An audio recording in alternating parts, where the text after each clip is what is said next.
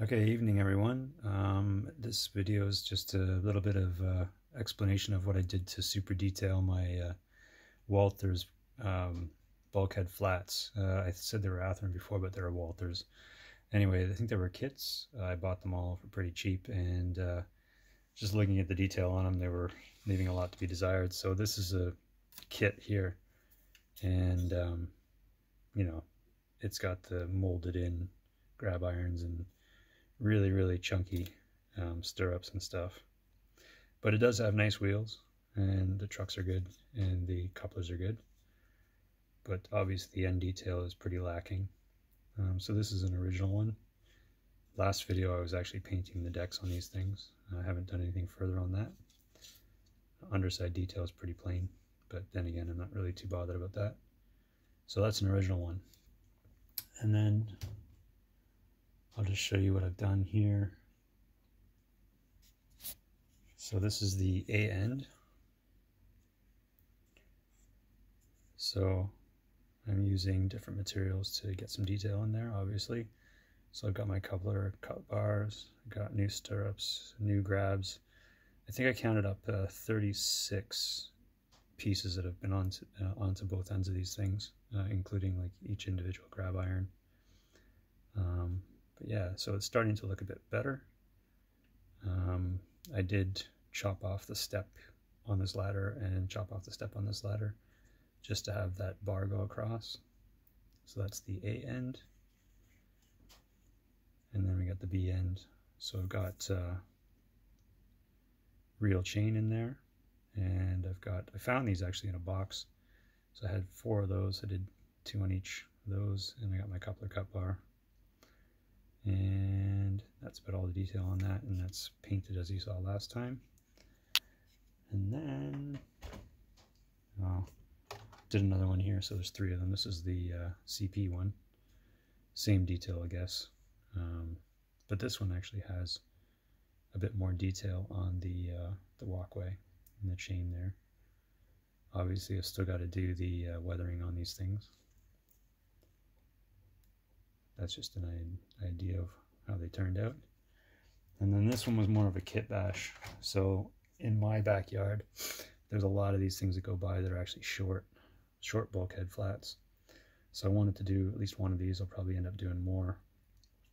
What I did for this one though was put a couple pieces of tape, one on each end, and then get out the Dremel and do a rough cut on each end, and then turn them over and sand them flat.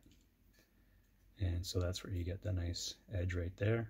And then I capped it with 010 styrene, and then put an 010 piece around the perimeter, and then built up the bulkhead ends with I just scored a piece of styrene to mimic wood timbers. I still have to paint that as well, but that's the detail there. So these ones also have the additional couple of cut bars and everything else added onto them. And these have the drop style here instead of the straight outs. I'll just quickly show you the B end. All right, so this one's not painted, so I could show all the detail. So this, I'm not even actually sure if this is prototypical, but this is just a little box I made as a gearbox for the chain, for the brake chain. I don't know how it works, but anyway, that's my imagination there. Chain goes into the box and releases the brake. Coupler cut bars, I'll show you a detail of one of those and how I made all those. So these are obviously store-bought, these drop ones. But these ones here, the stirrups, they're actually drilled right into the body, and they're made with staples. And staples are really great because you can really mash on them and they don't go anywhere. And so I'll just show you the materials I used. Obviously just your general staples. And I got this. So this is my superfine mesh. Pratt 20, I think it's meant to be part 20, obviously made in China. This is stainless steel, hard to cut the perimeter, but not so hard. I use scissors to cut this out, and this is what I'm using for my walkways. There's quite a bit here, so I can do quite a few cars detail-wise. And then This is obviously the chain, by the finest chain you can find to do the brake chains. And then this is my, I'll cover up that barcode thing if the phone wants to read it, 0.3 mil by 5 meter, just brass wire. And this is how I made all of my grab irons and my cut bars and everything. So I'll just bring these up to the camera. So that's my couple of cut bar I made, and then all the other ones. So obviously the stirrups are a bit thicker, being the staples, and the 0.3 mil there. These are store-bought. I think they're Tichy ones. And this is the original stirrup that was on the Walthers kit, so they're pretty chunky. And then there's just a walkway that I cut out.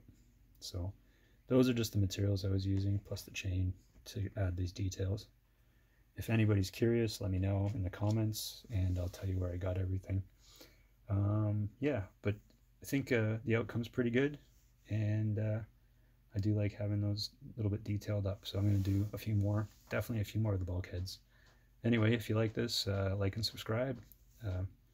Appreciate all the recent views and all the recent subscribers. Thanks very much.